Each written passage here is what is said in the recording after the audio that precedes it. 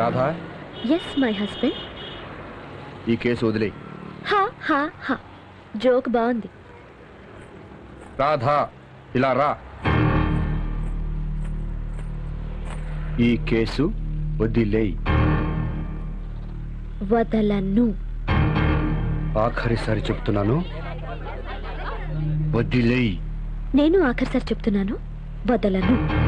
నేను నీ భర్తని. నేను రాధని, మనిషిని, లాయర్ని. Mister APP, you may proceed. ముందు డిఫెన్స్ వారి వాదాలు వినేస్తే ఇవాళ ఆవిడ మన ఆనర్డ్ గెస్ట్ కదా.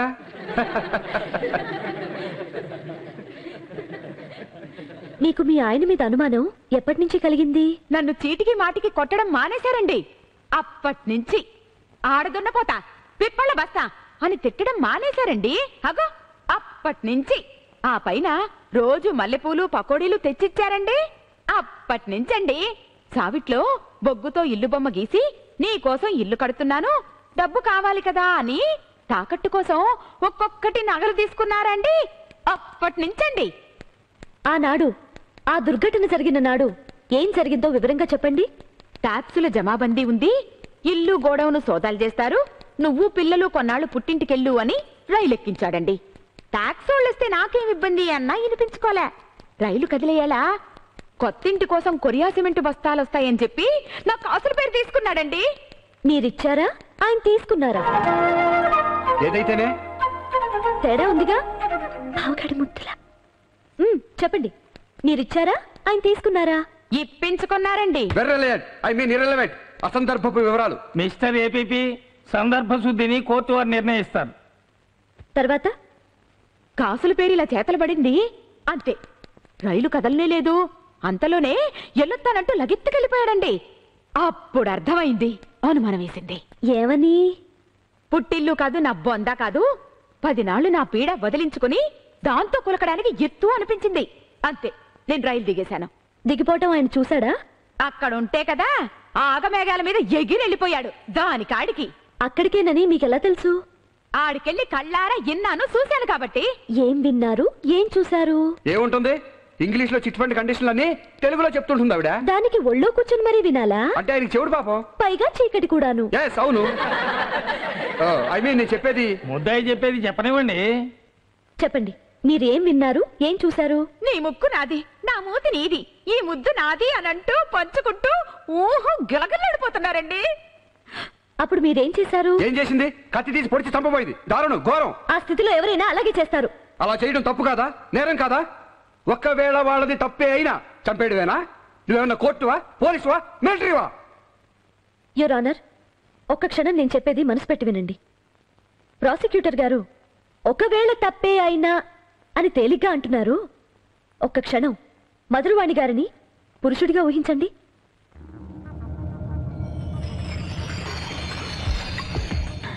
ఇప్పుడు ఆలోచించండి.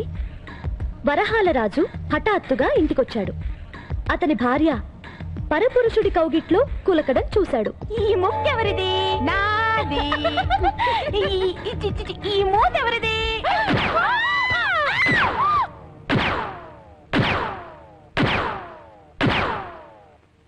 ఆ భర్త వాళ్ళని చూసి అక్కడికక్కడే కొట్టి చంపుతాడా, లేక ప్లీజ్ కంటిన్యూ, మీరు ముద్దులాడుకోండి అని చెప్పి పోలీసుల కోసం వెళ్తాడా? మగాడు చంపితే ఆవేశము, ఆడది చేస్తే హత్యనా? నాన్సెన్స్, ఇవన్నీ అబద్ధాలు. ఆ రాజుగారు కల్పిస్తున్న కట్టుకథలు. ఆవిడ కసికొద్ది కత్తితో పొడిచి హత్య చేయబోయింది. కత్తి కాదయ్యా మగడా, ఎత్తి కుద్దేశానంటే నీకు కాదు. నా మొగుడిని నేనే చంపుకుంటానా? అబ్బి, నాకు 2 పిల్లలయ్యా, వాళ్ళ కోసమైనా నా మొగుడు బతకొద్దు. కొట్టి చంపలేక ఎత్తి కుదేశాను. నువ్వు అరి చచ్చినా నేను నమ్మను. చెట్టంత మనిషిని ఎత్తి కుదయడం ఇంపాసిబుల్, అసాధ్యం. యువర్ ఆనర్, నేను ఓల్డ్ ఫ్యాషన్ ఫెలో. 2 సెక్సులు నమ్ముతాను, ఆడ మగ. ఆడది అబల, మగాడు బల్లుడు. ఒక అబల వల్ల ఈ పని సాధ్యం కాదు. చేసి చూపించమను. Do it, do it, prove it. Your honour, ముద్దాయిని కోర్టు వారికి, లోకానికి ప్రూవ్ చేయమనండి. ఆవిడే కనుక అలా మనిషిని ఎత్తగలదంటే నేను ఈ కేసు వదిలేస్తాను. ఆవిడ నిర్దోషిని ఒప్పుకో.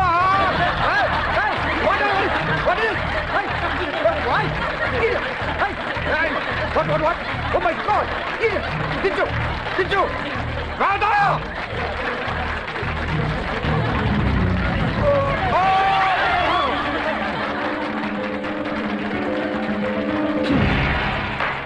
Silence silence. ప్రాసిక్యూషన్ వారే స్వయంగా ఛాలెంజ్ చేసిన ప్రకారం ఒక స్త్రీ ఆవేశంలో ఒక పురుషుణ్ణి పైకెత్తి విసిరి కొట్టగలదని ముద్దాయి ఒక అబల రుజువు చేసింది.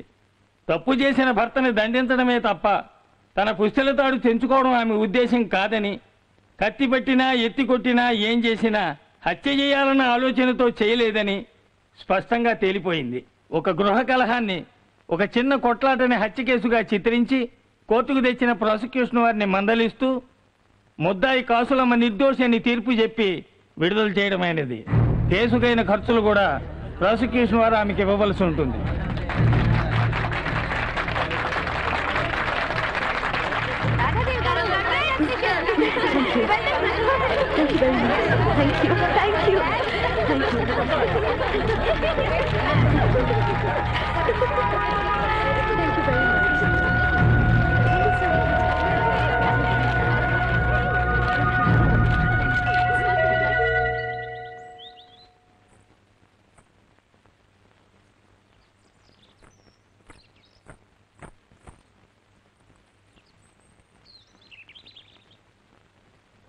నన్ను మర్చిపోయి వచ్చేశారు. ఆటోలో వచ్చాను తెలుసా?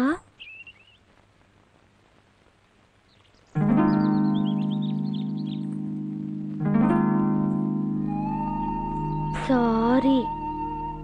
హర్ట్ అయ్యారా? Very sorry. ఐమ్ సారీ అన్నాను కదండి. సారీ చెప్పేసినంత మాత్రాన సమస్యలు చచ్చిపోవు.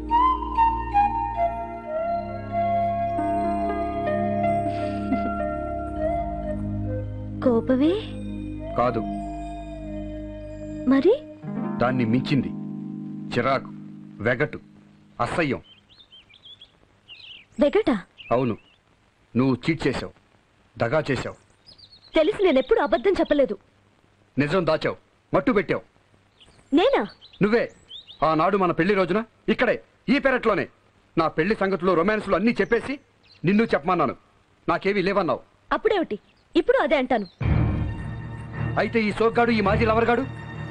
వాడు లవర్ గాడు కాదు, క్లాస్మేట్ కూడా కాదు, జస్ట్ కాలేజ్ మేట్. ఒకప్పుడు నాకు కాలేజ్ లో సీనియర్. ఈ లవ్ అఫైర్ గురించి ఆనాడు ఎందుకు చెప్పలేదు? Love affair కాదన్నానా? చరిత్రపు నాస్తి సంఘటన. చెప్పడానికి ఏముంది? ఎందుకుండదు? కారులో లిఫ్ట్లు, రాత్రి వాన కురుస్తుంటే రాదారి బంగళా, రేప్ సీను, పెట్రోలు, లంకా దహనం. No, I want. ఏమీ లేకుండా నాతో చెప్పనైనా చెప్పకుండా పరిగెట్టుకుంటూ హైదరాబాద్ దాకా వెళ్ళి కోర్టులో సాక్ష్యం ఎందుకు ఇచ్చావు? వాడిని ఎందుకు కాపాడావు?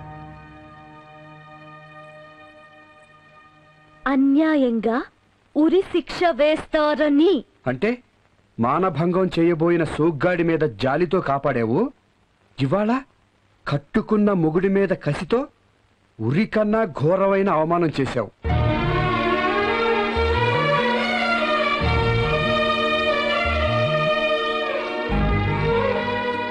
నేను కావాలని ఆలోచించి ఏదీ చేయలేదు. మీరు మొండిగా వాదిస్తుంటే ఆ వాదాల వేడిలో ఆ క్షణంలో అలా తోచింది అంతే. ఆలోచనే కాదు, ఆర్గ్యుమెంట్ కూడా చేసి మరీ కోర్టుకెక్కావు. ఏమిటండి మీరనేది? లాయర్గా ఒకరి తరఫున వకాలత్ పుచ్చుకున్న తర్వాత అవతల లాయర్తో ఆర్గ్యుమెంట్లు ఉండవా? అవతల వాడు కట్టుకున్న మొగుడైతే? అదిగో మళ్ళీ కోర్టులో మొగుడు పెళ్ళామేమిటండి? కోర్ట ఇల్లాని కాదు, మొగుడు పెళ్ళాలైనా తల్లి బిడ్డలైనా ఒకరి పట్ల ఒకరికి గౌరవం ఉండాలి. ప్రేమకు పునాది గౌరవం. నీకది లేదు. దీపం జ్యోతి పరబ్రహ్మం, దీపం జ్యోతి పర. కేవలం కేసు గెలవడం కోసం మొగుడినైనా చూడకుండా నీ శాండో క్లయింట్ చేత నన్ను దిష్టి బొమ్మల పైకెత్తించి కోటంతా తిప్పిస్తావా? కట్టుకున్న పెళ్ళం చేయాల్సిన పనేనా ఇది? లేకపోతే అమాయకురాలైన నా క్లయింట్ మీరు నమ్మటం లేదే? నీకు క్లయింట్ ముఖ్యమా, మొగుడు ముఖ్యమా? నీ మొగుడిని 10 మందిలో అవమానించావు. గెలిచిన గర్వంతో నువ్వు కాపురం చేయొచ్చు, కానీ అవమానంతో నేను చేయలేను. రేపు ఏం మొహం పెట్టుకుని కోర్టుకు రాను? కాలనీ వాళ్ళు తిరగగానే హేళగా నవ్వుకుంటుంటే ఎలా భరించను? ఏమండి ప్లీజ్, సారీ అంటున్నానుగా. సారీ అంటే సరిపోతుంది అనుకున్నావా? నువ్వు ఇవాళ కోర్టులో గెలవడం కోసం జీవితంలో ఓడిపోయావు. నీచాతి నీచమైన పని చేశావు. పవిత్రమైన న్యాయశాస్త్ర వృత్తిని సర్కస్లో చేసి ఆడించావు. నేను కావాలని చేయలేదండి. మాట్లాడక. అసలు నేనంటే నీకు మొదటి నుంచి చులకనే, నవ్వులాటే. నీకు నా మీద గౌరవం ఇష్టం ఉంటే ఎందుకుండాలే, అది నా భ్రమ. నీకోసం తపస్సు నేను చేశాను. బతిమాలి నిన్ను నేను చేసుకున్నాను. నువ్వేం ప్రేమించలేదు. సరే ఏడు అని ఒప్పుకున్నావు, అంతే. ఇక మన దారులు వేరయ్యాయి, మనకు కుదరదు. బతిమాలి ఇంకా నన్ను బాధించకు. నేను వెళ్తున్నాను. నా మాట వినదలుచుకోలేదా? ఎన్నిసార్లు చెప్పాలి? వినక్కర్లేదు. మొక్కిన వరం ఇవ్వకపోతే దేవుడైనా వదిలేయాలి అనేవారు మీ బామ్మగారు. మంచిది, అతిగా బతిమాలి మిమ్మల్ని బాధించను. నాకు ఆత్మగౌరవం ఉంది, అలాగే కానివ్వండి, విడిపోదాం. కానీ మీరెళ్ళడం ఎందుకు? ఇది మీ ఇల్లు. నేను మధ్యలో వచ్చాను, ఎలా వచ్చానో అలాగే వెళ్తాను. Good bye.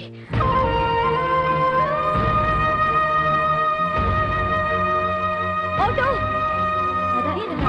ప్లీజ్.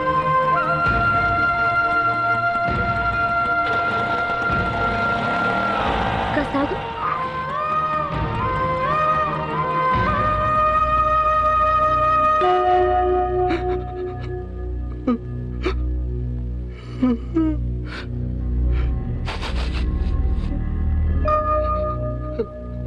వెళ్ళొద్దు రాధా, ప్లీజ్.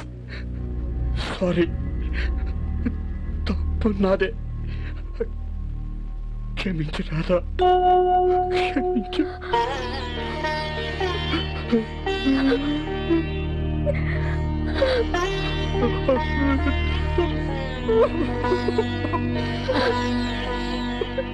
ఏమండి?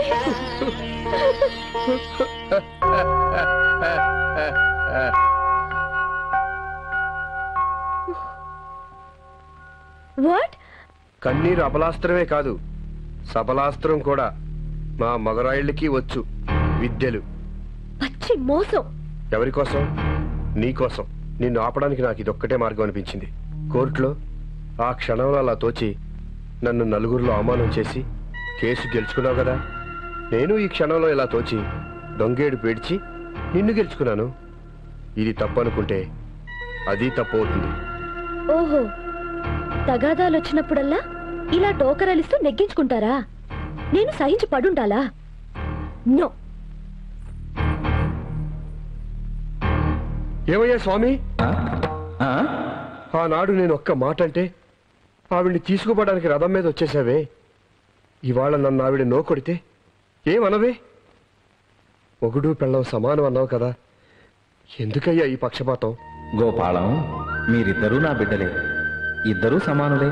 కానీ నువ్వే అన్నట్టు పెళ్ళాం కాస్త తక్కువ సమానం కదా. మరి కన్నతల్లికి వాసి తక్కువ బిడ్డల మీదే ఎక్కువ మమకారం. నాకు అంతే. అయితే కోర్టులో ఆవిడ చేసింది మోసం కాదంటావు? కాదు, అది ఆమె తెలివితేటలు. అంటే నాది మోసమా?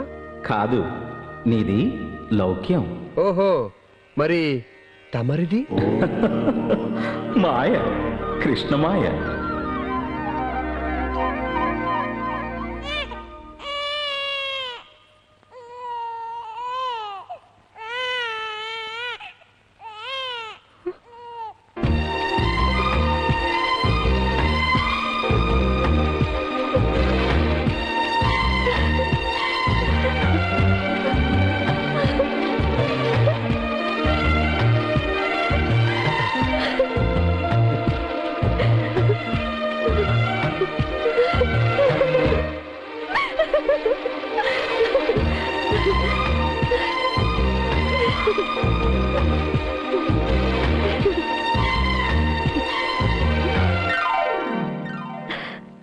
ఇప్పుడన్నా చెప్పవా, మీ బావగాడు ముద్దు ఇచ్చినట్టో పుచ్చుకున్నట్టో?